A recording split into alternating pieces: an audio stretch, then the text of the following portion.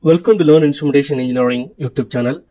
Today we are going to detailedly discuss about design requirement of instrument air compressor. So what are basically the design requirements that would be used in instrument air compressor would be detailedly discussed in this video. So we have taken reference from latest issues, amendments and supplements of these two standard documentations. So basically they are from ASME and the other standard document is BPCB. It comes basically from the boiler process. What is the first key requirement, design requirement for instrument air compressor?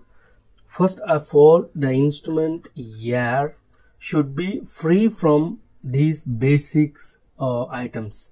So they should be free from moisture, dirt, oil, hydrocarbons,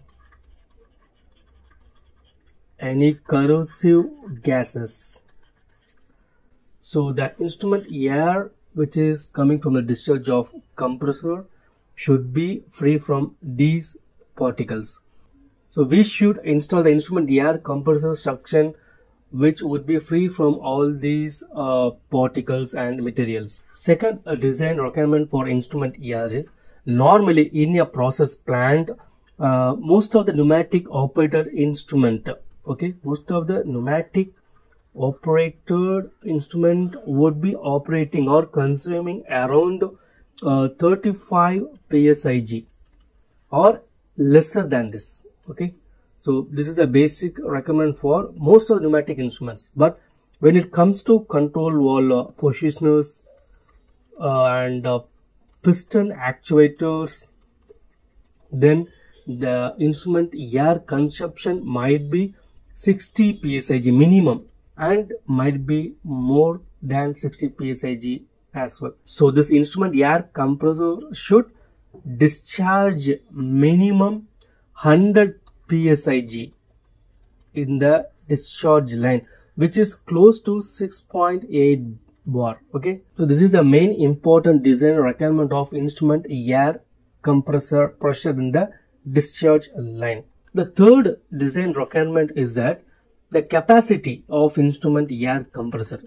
So the capacity should cater all the connected loads in the process plant, assuming that all instrument is getting operated simultaneously at maximum air consumption. And additionally, we can have a reserve capacity for future expansion, and that would be 10% reserves. So the instrument air compressor should have minimum 10% reserve for future expansion. And of course, we should also have some reserves in case if there is any air leak in the system. So considering all these requirements, the capacity of instrument air compressor should be designed. The fourth important design requirement for instrument air compressor is what should be the air flow. See, the air flow would be depending upon the consumption rate in the process plant. But if you don't have the consumption rate, then we can estimate by allowing 1 standard cubic feet per minute. So this should be the airflow design requirement. Though if you don't have any consumption rate, this would be the minimum airflow, 1 standard cubic feet per minute. The fifth design requirement for instrument air compressor is generally speaking, we should prefer non-lubricated instrument air compressor system.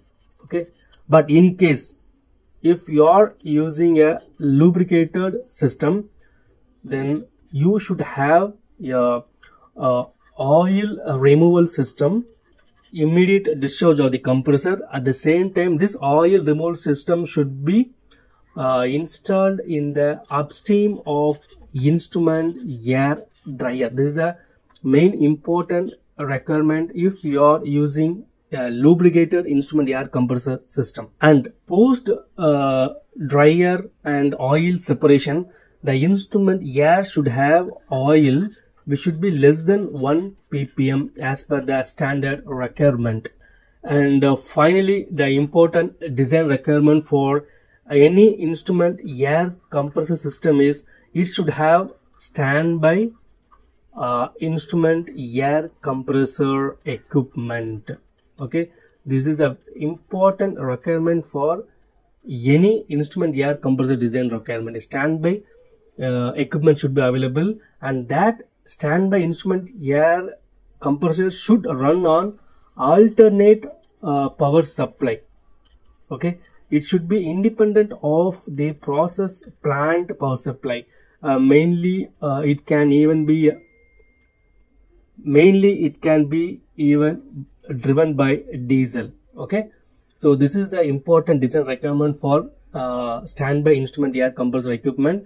And the design capacity of the standby instrument air compressor should be in line with the existing main instrument air compressor. So this is the more important system that we should have to consider while designing the standby instrument air compressor, because in the future if you are going to upgrade the capacity of main instrument air compressor, then you should also upgrade the standby instrument air compressor system as well. These are the basic design requirement that has to be taken care while designing instrument air compressor in a process plant. If you like this video, please hit the like button and share to our community. And if you want to watch such technical videos, do subscribe to our channel, Learn Instrumentation Engineering YouTube channel. Thank you.